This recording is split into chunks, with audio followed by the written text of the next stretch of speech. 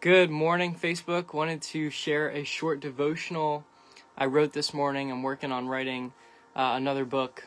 It's going to be very similar to Psalms, kind of prayers, devotionals, and encouragements. So I'm working on that right now. And I just wanted to share the one I wrote this morning. Maybe it'll bless you. It's called Morning Dew. It's a devotional for the morning, this one I wrote. So it says this: early in the morning, I will seek you. Psalm 5, verse 3. O Lord, in the morning you hear my voice. In the morning, I prepare a sacrifice for you and watch. I do not rise early to eat the bread of anxious toil. I rise early so that I may see your face and know you more closely. I wait for you in the morning. I do not hurry with the speed of the world, but I wait before you. I need you this morning. Apart from you, I can do nothing. Let me recenter my focus towards you and you alone.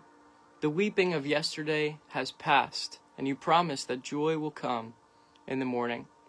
I praise you this morning with a song of thanksgiving for all your goodness and mercy. Let me see your glory today. I ask that you paint the empty canvas of the day with your colorful new mercies. I know that you are with me and that you will guide all my steps. Whatever battles I face, I know that you have already gone before me.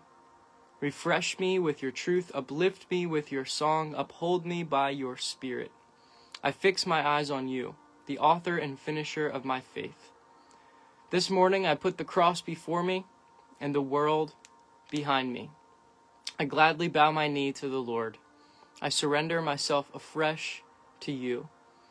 I meditate on your word that my spirit may be strong for whatever troubles face me today.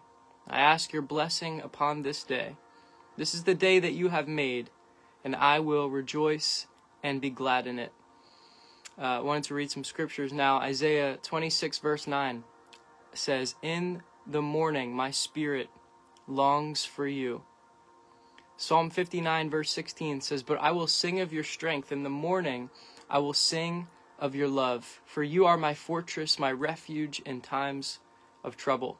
Psalm 90 verse 14 says, satisfy us in the morning with your unfailing love, that we may sing for joy and be glad all our days. Psalm 88 verse 13 says, but I cry to you for help, Lord. In the morning my prayer comes before you.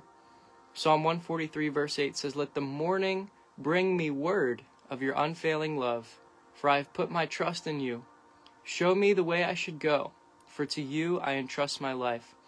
Isaiah 50 verse 4 says, he wakens me morning by morning. He wakens my ear to listen like one being instructed.